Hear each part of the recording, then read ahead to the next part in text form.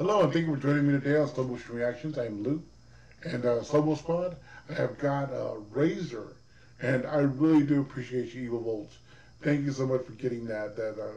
I have no idea what kind of music is over there, and or what they listen to. So I mean, I'm learning. I learn this stuff as we go along, and but I'm glad you got the joke. I mean, I don't never been there, so I'm glad you also too recommended this one as well.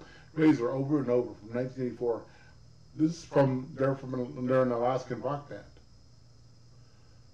So can't wait to hear it. Can't wait to hear it. See what it sounds like.